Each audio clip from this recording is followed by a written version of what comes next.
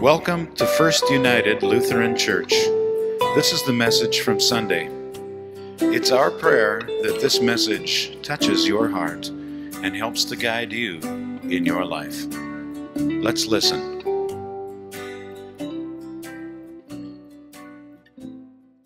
And I have a thank you card here. It's from Tara Anderson, the STI coordinator, I believe. Want to say thanks a bunch. Your donation is greatly appreciated at the LSS Meals on Wheels at the Four Seasons Center. So they'd like to thank us very much for helping out there. That is all the announcements I have. Does anybody have any announcements that they'd like to share that did not get to me? All right. On the prayer list, we add the John Wahlberg family. He passed away recently. So please keep his family, John's family, in your prayers in the upcoming future, along with Paula, Sally, and Penny, Marilyn, Barb, and Jeff. They are in need of our prayers and going through some tough times, so a little extra prayer will help out. And then also Gary and Minnie in Mexico. They're always fighting a tough battle that they choose to fight. They're led to do it, and anybody that's talked with Gary or listened to him here, he's definitely very passionate about what he's doing. So that's they got something set on their hearts for sure. Please join me in an opening prayer. Lord, you are mighty and powerful. We are unable to pay our debt to you, and in your great mercy, you sent Jesus to bail us out so we can be with you. We desire to be like Jesus, but our pride gets in our way. We think we are better than others. Please help us understand everyone is made by you for a purpose, and we should love everyone as you love them. Encourage us to help each other, our neighbors, friends, and people we don't know, showing kindness modeled after Jesus. Let worship today change our hearts to act more like Jesus and increase our desire to have a closer relationship with you. Amen.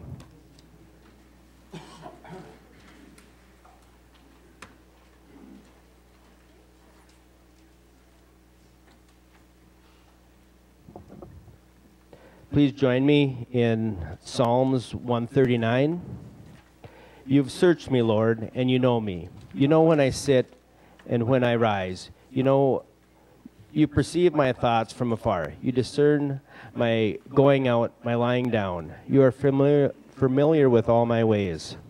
Before a word is on my tongue, Lord, you know it completely. You hem me in behind and before, and you lay your open hand upon me. Such knowledge is too wonderful for me, too lofty for me to obtain. We're going to have opening music.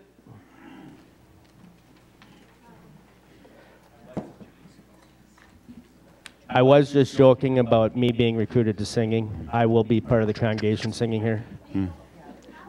Yeah. Well, as we all know, today is St. Paddy's Day. And I see some green here and there amongst us. I'm doing my best to speak Irish because I'm just a dumb Norwegian. But anyways, in respect for that, partly, and because this is just a plain old great song, we'd like to sing, it's a song from Revival in Belfast by Rob and Mark. I'd like you to have to stand as you're able and to sing with us.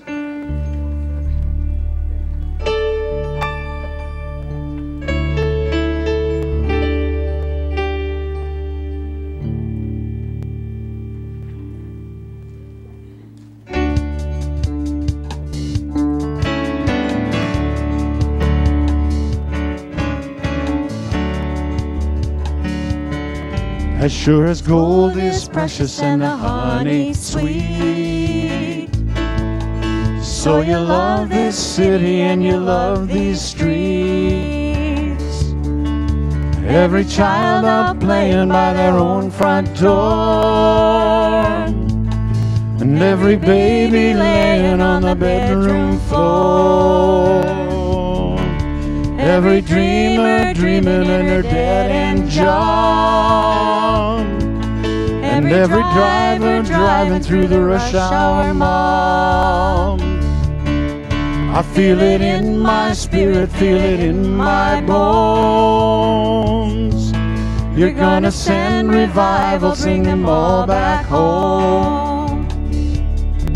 I can hear that thunder in the distance, like a train on the edge of the town. And I can feel the brooding of your spirit, saying, lay your burdens down, lay your burdens down.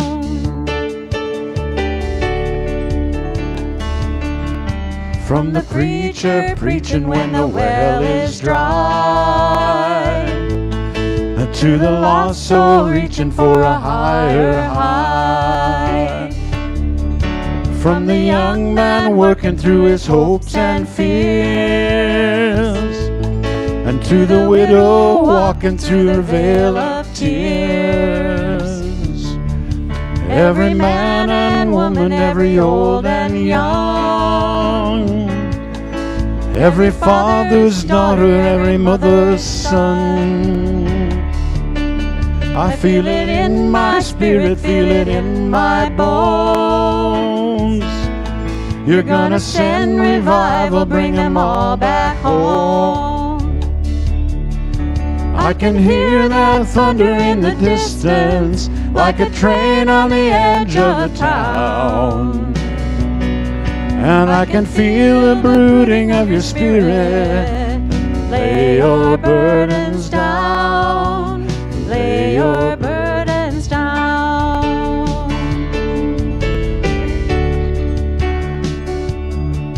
Revive us, revive us, revive us with your fire. Revive us, revive us, revive us with your fire.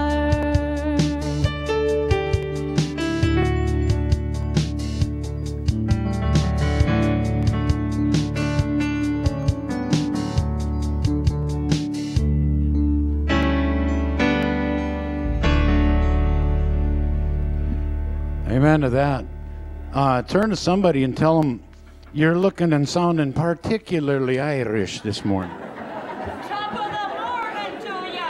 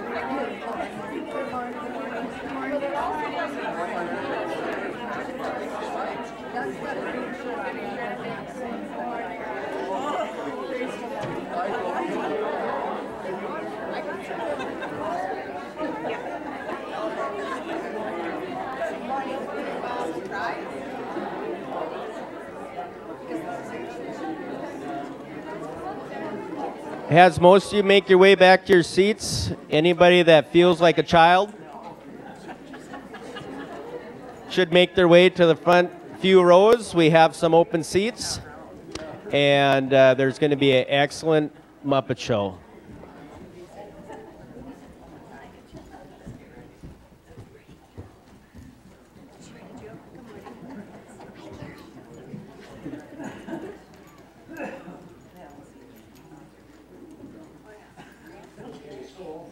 think I think it's number one. Just a quick word about this puppet show this morning. Whoa, Peachy, you're up. Wow. Wait a second, she'll really be up. This song we're going to do this morning is from a story out of the New Testament. It's called Peter and John Went to Pray, Silver and Gold Have I None. And that's a puppet show screen right there. Go and have a seat and pretty soon it'll start. And I think maybe some of us learned this song when we were kids in Sunday school. They went walking and leaping and praising God. So this is a little lesson for the kids this morning that comes straight out of the book of Acts. So let's let the music do the talking and the puppets.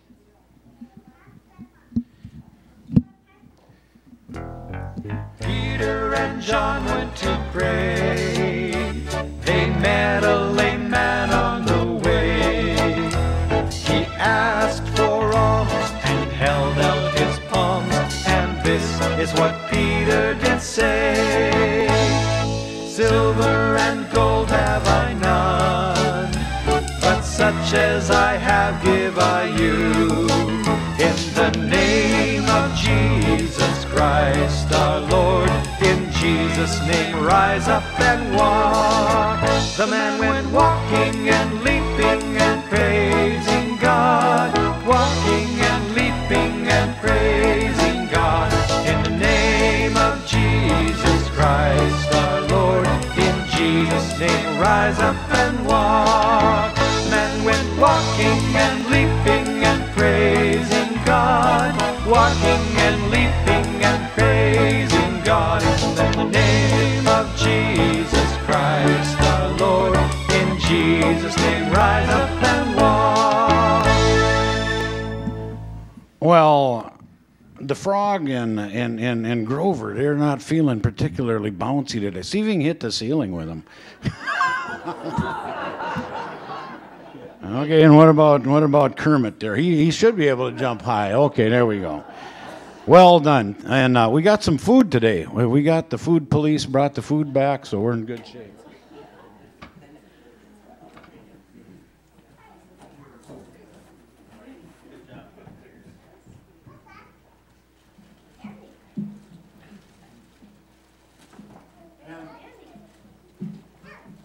We also have I'm calling an audible this morning.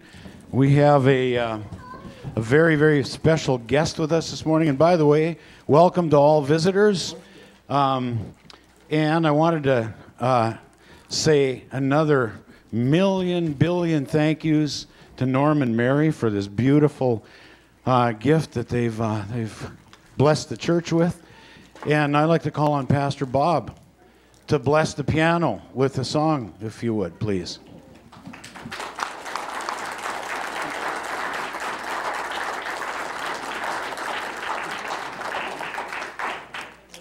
He asked me, he just came in here and asked me to play a song. I asked my wife, I said, well, what shall I play? Well, she said, about, what was that one? It is no secret, but God, remember that song? From my wife. I'm going to put the big lid up here. There you go. There we go. Probably so. I know. I'm going to watch them and pick up some chops.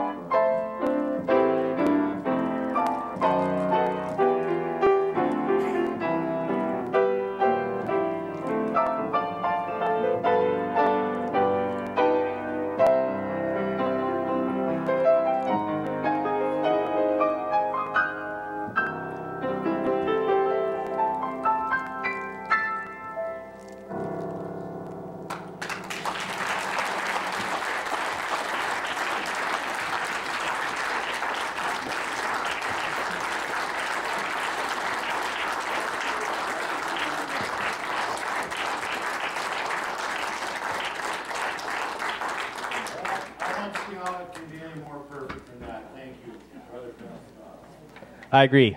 Absolutely beautiful. Great job. We'll next have the offering. So if the ushers could come up.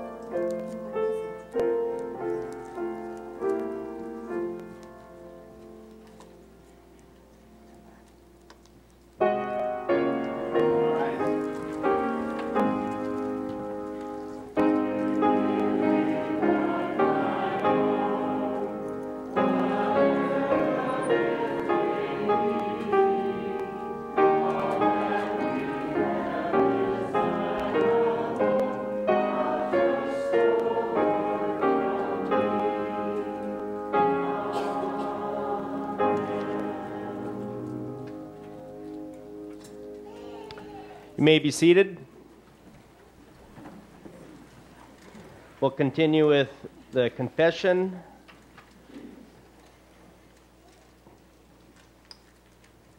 Almighty God, Heavenly Father, we thank you for your loving and gracious gift of sins that I bring before you today.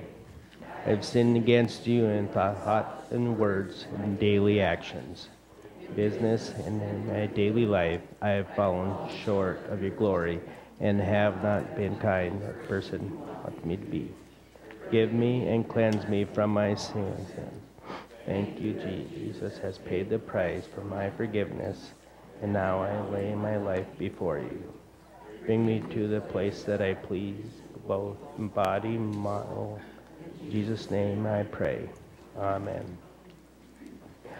We read in 1 John chapter 1, verses 8 and 9, that if we confess our sins, he is faithful and just and will forgive us our sins and purify us from all unrighteousness.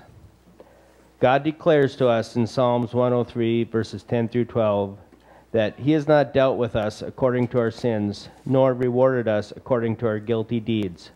For as high as the heavens are above the earth, so great is his mercy towards those who fear him. As far as the east is from the west, so far has he removed our wrongdoings from us. And now you get to put up with me a little bit longer.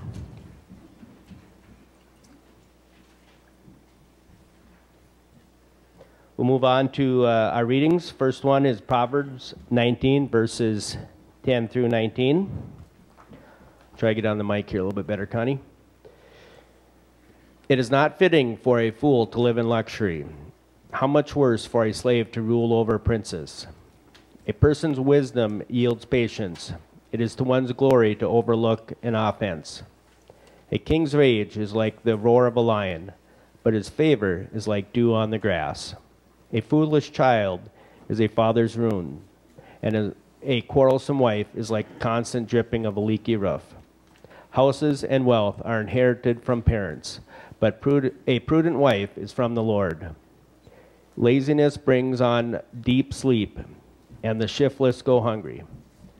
Whoever keeps commandments keeps their lives, but whoever shows contempt for their ways will die. Whoever is kind to the poor lends to the Lord, and he will reward them for what they have done. Discipline your children, for in that there is hope. But do not be a willing party to their death. A hot-tempered person must pay the penalty. Rescue them, and you will have to do it again. The second reading comes from Revelation, a long time from now, maybe, or soon, depending on who you ask. It's chapter 6, verses 12 through 17. I watched as he opened the sixth seal. There was a great earthquake. The sun turned black like sackcloth made of goat hair. The whole moon turned blood red, and the stars in the sky fell to the earth as figs drop from a fig tree when shaken by a strong wind. The heavens receded like a scroll being rolled up, and every mountain and island was removed from its place. Then the kings of the earth, the princes, the generals, the rich, the mighty, and everyone else, both slave and free, hid in caves and among the rocks of the mountains. They called to the mountains and rocks, "Fall on us, and hide us from the face of him who sits on the throne and from the wrath of the Lamb. For the great day of the wrath has come, and who can withstand it?"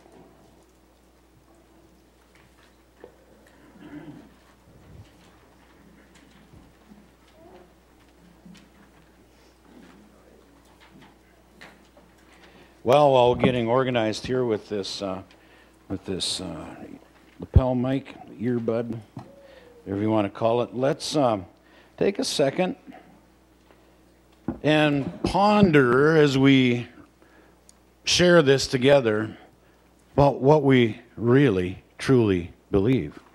These are some strong phrases. They're in conflict with a lot of the world around us, and so it's wise, I think, for us to give it a little bit of think as we're going through this. What's this worth to me to believe these things? Let's stand and confess our faith together. I believe in God, the Father Almighty, the creator of heaven and earth, and even Jesus Christ, his only Son, our Lord. He was conceived by the power of the Holy Spirit and born of the Virgin Mary. He suffered under Pontius Pilate, was crucified, died, and was buried. He descended into hell. On the third day he rose again, and he ascended into heaven and is seated at the right hand of the Father. He will come again to judge the living and the dead.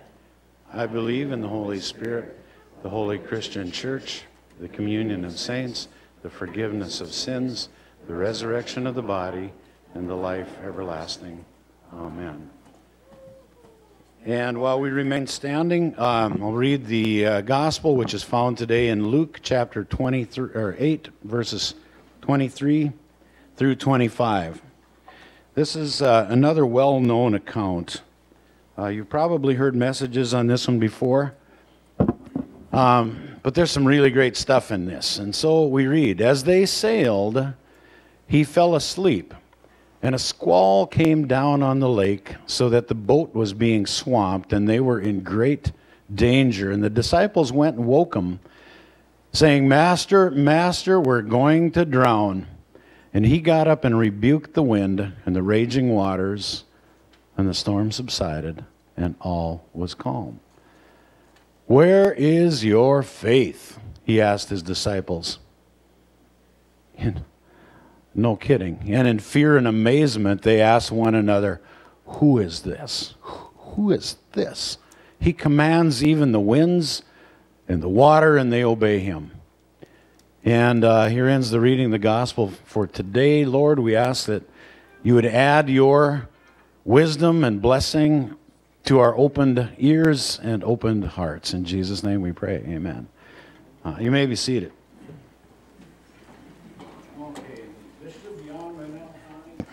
Check, check. There we go. Here to come. And let's see if this guy is working. Why, yes, it is.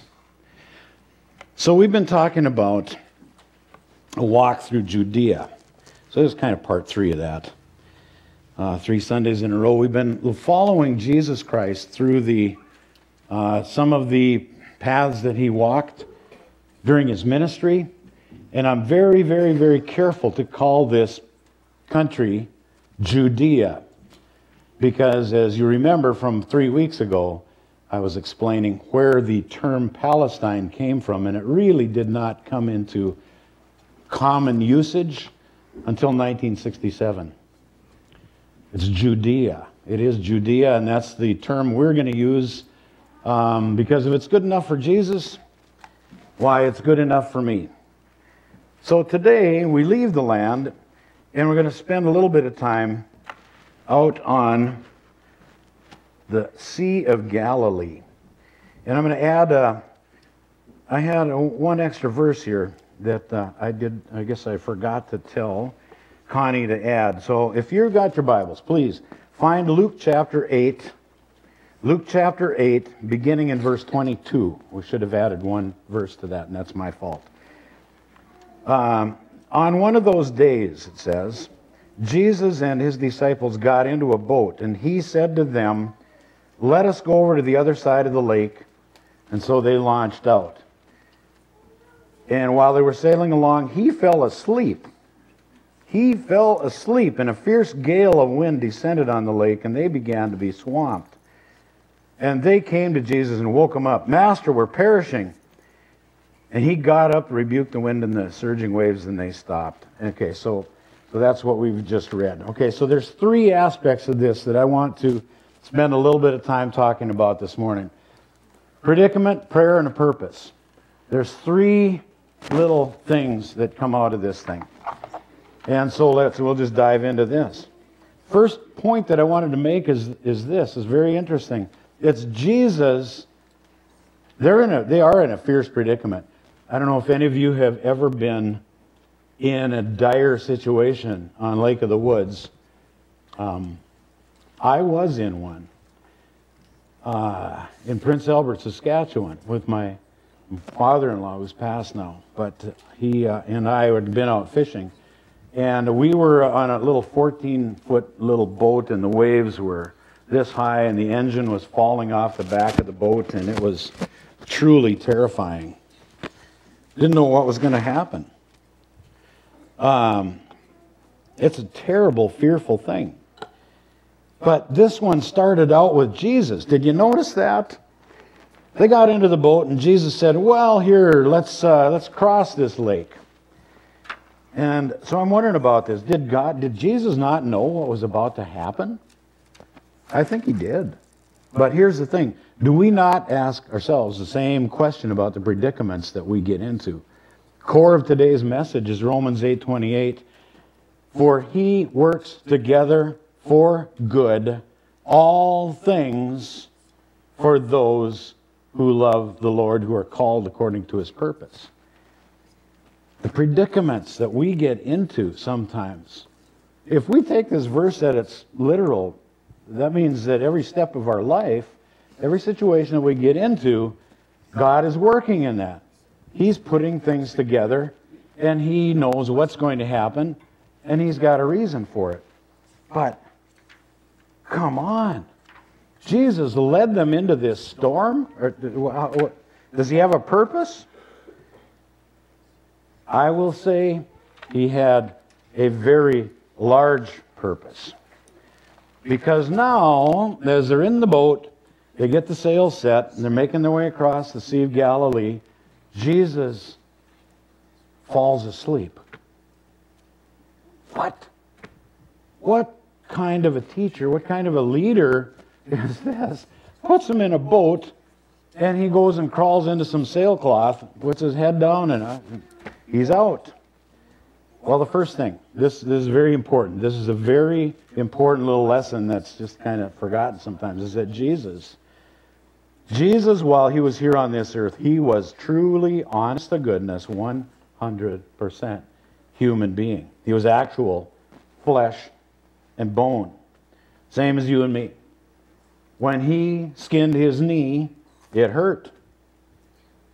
So that point is, when you skin your knee, he gets it. He was exhausted, and he fell asleep. So he knows when you get exhausted and so forth. He gets it.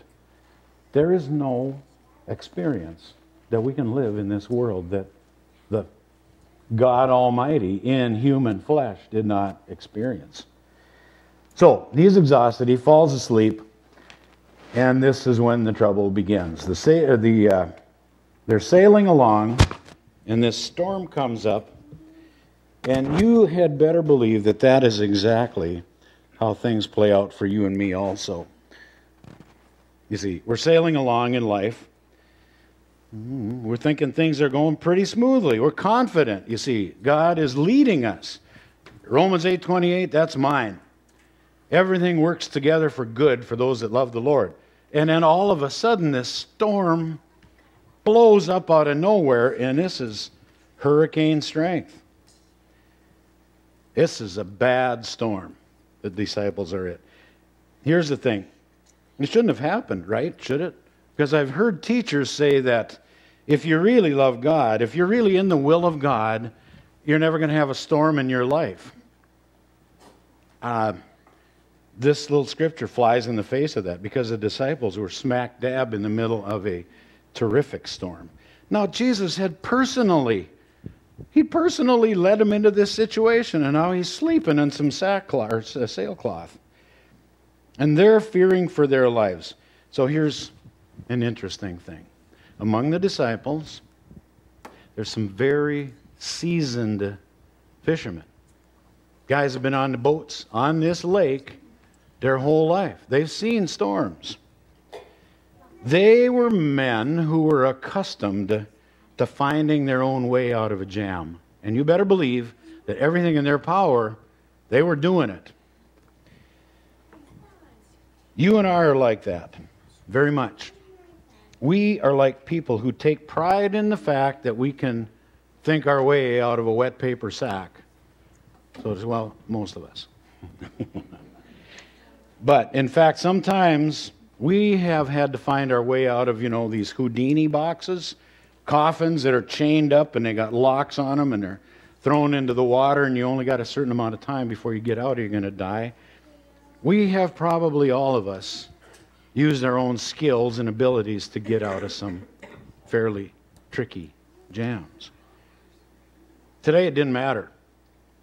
All the skills of the disciples had been used up. This must have been a hurricane strength.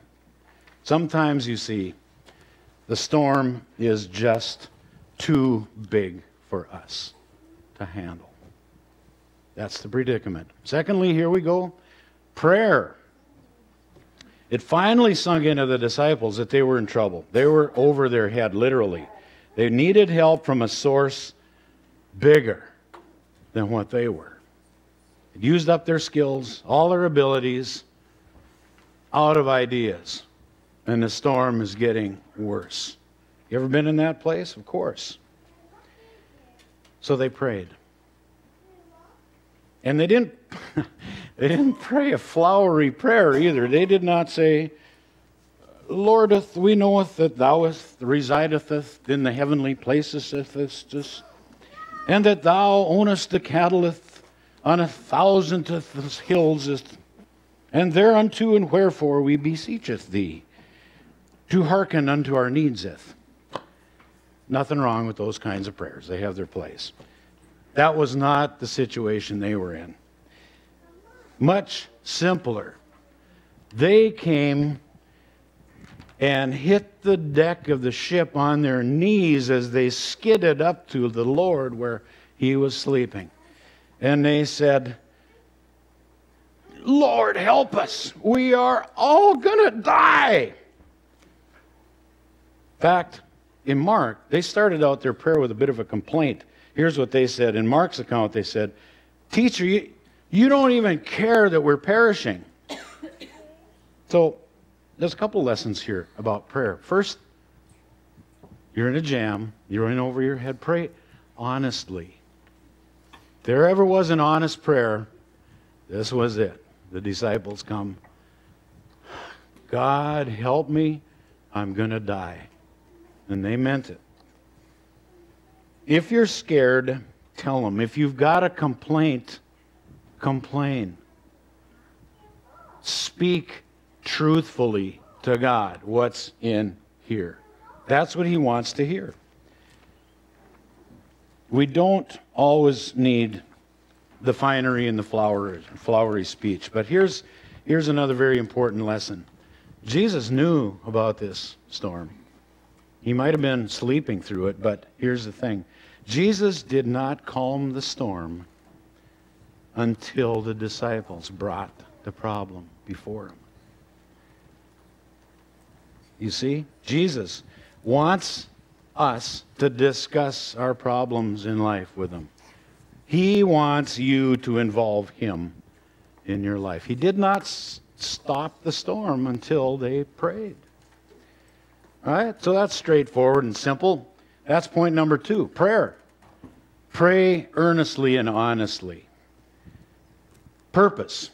That's the main point of our little message this morning. There is truly a purpose in everything that God leads his children to. Again, Romans 8:28, good one to memorize. We know that all things work together for good to them that love God, to the ones who are called according to his purpose. According to this promise, there's not a thing that happens in your life by fluke. Nothing. The colds,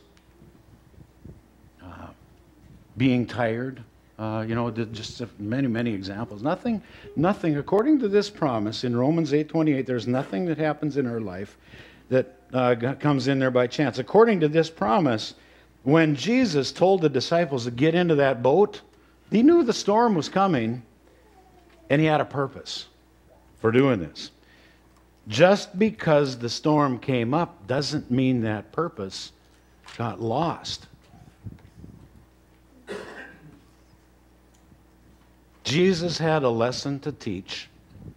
The disciples had a lesson to learn. Andre Crouch put it this way. If I'd never had a problem, I'd never know that God could solve them. I'd never know what faith in God could do. Now, sometimes I don't understand immediately what God's purpose is in a trial. I can't see it sometimes. Sometimes we see it quite immediately. Sometimes it takes a while for the lesson to sink through. Sometimes there are things that we will never know on this side of heaven. What could possibly be the purpose of God Almighty, of that storm that I've described in Tennessee, where a tornado came and was thundering like a train, and this young 2-year-old girl heard that and was terrified, came running into her mom and dad's bedroom, crawled in between them on the bed. Surely this would be a safe place. And the storm dropped a tree in a house, and a huge branch punctured the roof. And it impaled and killed this little 2-year-old girl. What can possibly God be thinking of in a situation like that? I don't know. I don't know. Other than I know, and I'm convinced, that that little 2-year-old is sitting right on the lap of the Lord Jesus Christ. But I don't know why. There are some things that we will never know why. We won't. Which is where faith comes in. Jesus said that to the disciples. Where's your faith? Like the song says, blessed are you when you trust, when you just can't understand. Where's that purpose? Some of them we see. Like the prodigal son, we can see in the purpose of the hardship of this prodigal son that he had to learn a very hard lesson before he could come home and appreciate home and his father's goodness. I told the story once of a preacher who only had 4 fingers on his right hand. Well, 3 fingers and a thumb. Sorry about that. He was a prodigal son of a preacher who wanted nothing to do with the church and his dad. And, you know, preachers' kids, sometimes they run wild sometimes. This one did. He was running from God. He took off down to Louisiana, and he was working in a sawmill, and his job was to help put the logs on the cradle, get them sent through the big saw. One day, his hand got caught in a crack of the log that had been partially cut, and his hand got stuck in there, and he can't get out. Nobody else around. He's stuck, and he knows he's got about 45 seconds before that saw going to split him in half. So I ask you, how long does it take for a person to straighten out their life? In dire conditions like this one, it took about 45 seconds because he was praying up a storm, and there was no flowery language there either. God, help me, I am going to die. And right at the very end, the log spun, and the only thing that was cut off was the one finger of his hand. How long does it take to square up our life before God in a situation like that? It doesn't take very long at all. There's another story about Corrie ten Boom, and maybe some of us remember this story too. And she was interred in a German death camp. She had smuggled in a Bible and couldn't find a place to read the Bible or have devotions or do anything to share her faith. Until one week, there's a terrible infestation broke out of lice in that bunkhouse. And she was lying by her sister Betsy, and they were complaining about this. And they took out their Bible, and they were complaining to God about their situation. And then they realized there was not a single guard in the bunkhouse. And nor would there ever be, because what Nazi guard in their right mind would come into a bunkhouse that's full of lice? God can even use lice to his benefit. And so they had Bible studies. And so there were many, many, many women that were converted in that camp because of the lice. All right, what's the purpose of the lessons that come out of this storm? I'll give you 4 of them, I guess. One is that the disciples learned once and for all that Jesus Christ was Creator and God Almighty. They had watched him perform miracles. They knew he was a healer. They knew he was a teacher. But this was something far beyond that. Peace, be still, he said to the storm. And the wind abated, and the waves died down. What was the point of that? Well, the disciples knew for sure that he was Creator. He had power over nature. And that's one of the things that we use to talk about evidence that Jesus Christ was God. If God became a human being, if God Almighty really did that, you would expect, to be one of the expectations that you would have, is that if he created it, he can control it. Here he did. Secondly, they learned that there is no situation that can separate them from the love and the care of God. And to go along with that, there is no situation that Jesus leads us into that he isn't right there in the thick of it with us. They were in a storm. Jesus was right there in that same storm. To the thief on the cross being crucified, Jesus Christ was on a cross being crucified. He understands. He gets it. He knows. And of course, their prayer skills were vastly improved on that day. Because we pray the best when we pray honestly. And it doesn't need to be fancy. We pray the best when it comes from our core. Predicament, prayer, purpose. Jesus does not lead us anywhere by mistake. He's always there, right there with us. Personally, He is there with us in the middle of any storm He leads us into. Also, the Lord did not calm the storm until the disciples brought the problem to Him with prayer. Bring your problems to God. Fourth, be at peace no matter what storm you may be facing, because there is a purpose in it. Here's the thing. Do not think that your sorrows and your pain are for you alone. When you suffer, you are much, much better at comforting others who are suffering, because you get it. You understand it.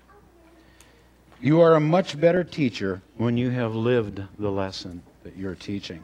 And always, always, always remember this, that all things work together for the good of those who are called according to His purpose, which is every single Christian on earth.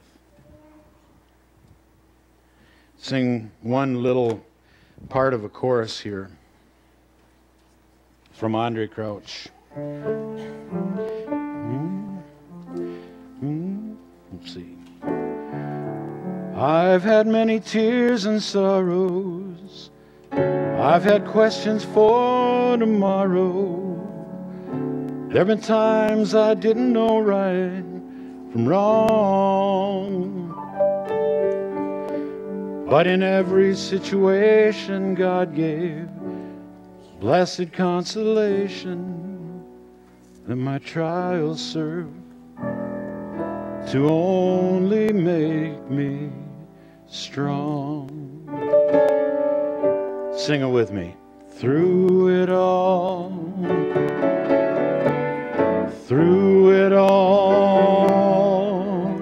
I've learned to trust in Jesus. I've learned to trust in God. Through it all,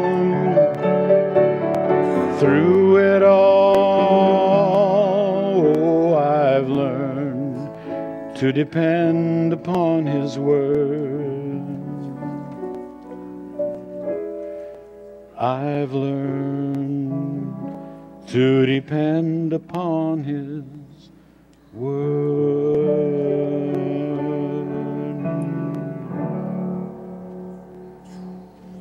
Amen. Let's pray. Heavenly Father, I thank You for the fact there's no place on earth that we can be led into where You are not right beside us. There's some storms people are going through this morning. I don't know what they all are, but I pray that Your Holy Spirit would stand beside everyone that's going through their storm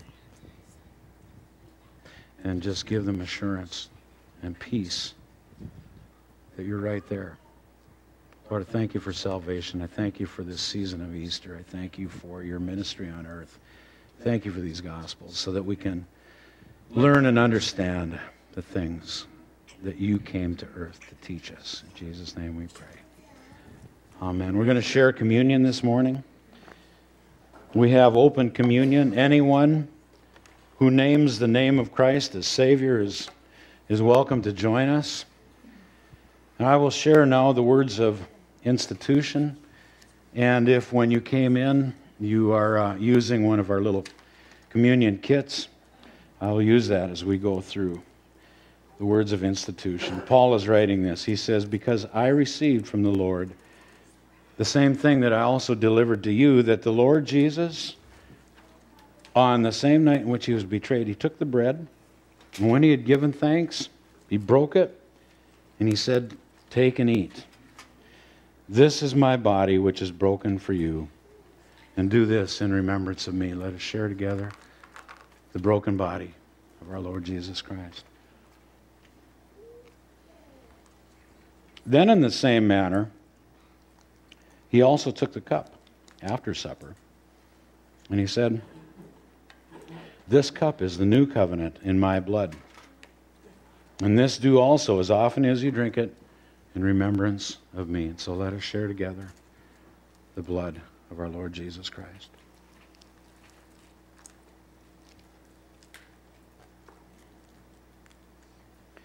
Because as he says, as often as you eat this bread and you drink this cup, you proclaim the Lord's death until he comes.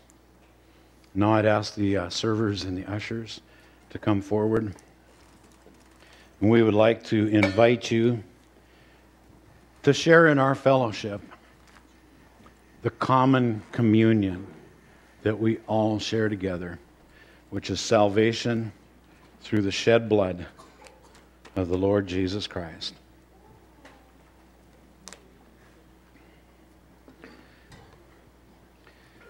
I invite you to come. The table is open. Now may the body and the blood of our Lord Jesus Christ strengthen and keep us in his grace. Amen. Let's stand and together we'll pray the Lord's Prayer, and we'll close with a hymn, "It Is Well With My Soul." Let's pray. Our Father, who art in heaven, hallowed be thy name. Thy kingdom come, thy will be done, on earth as it is in heaven. Give us this day our daily bread, and forgive us our trespasses, as we forgive those who trespass against us. And lead us not into temptation, but deliver us from evil. For thine is the kingdom, the power, and the glory, forever and ever. Amen. Our closing hymn, "It Is Well With My Soul," you remember from the book of Revelation that we read today? It talked about the sky being rolled back like a scroll. That's one of the lyrics, I believe, in this song that we're going to sing. So let's sing this together in closing.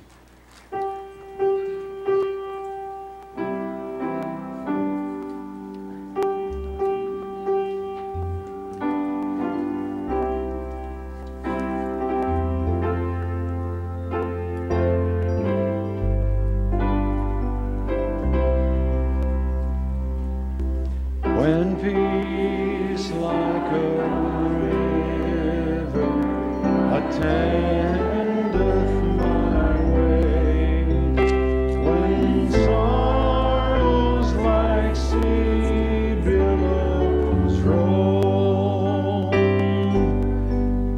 whatever my lot, thou hast taught me to say, it is well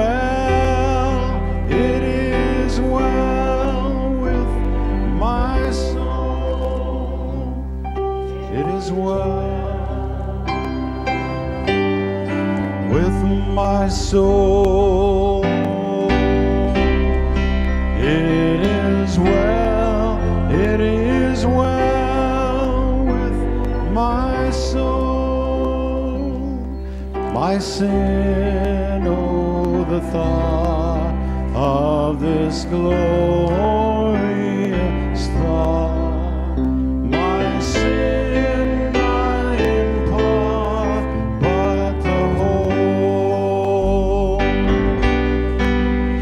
is nailed to the cross, and I bear it no more. Praise the Lord.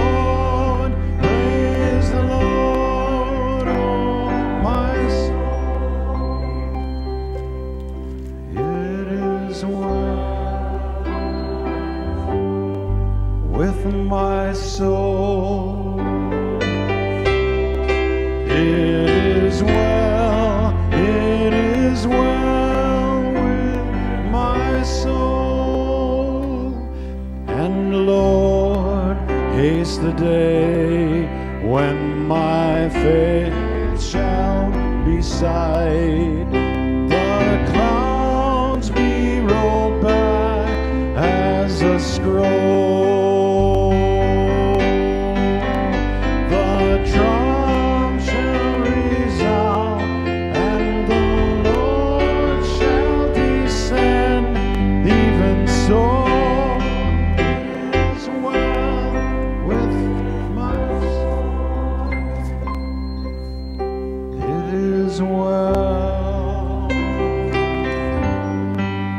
My soul,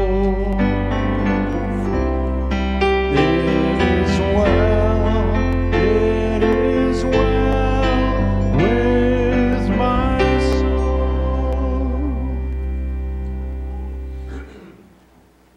Now receive the benediction. May the Lord bless you and keep you. May the Lord make his face to shine upon you, to be gracious unto you. May the Lord lift up his countenance upon you, give you his peace. In the name of the Father, the Son, the Holy Spirit. Amen. Go in peace and serve the Lord. Thanks be to God. Amen. Thank you for listening to this message from First United Lutheran Church.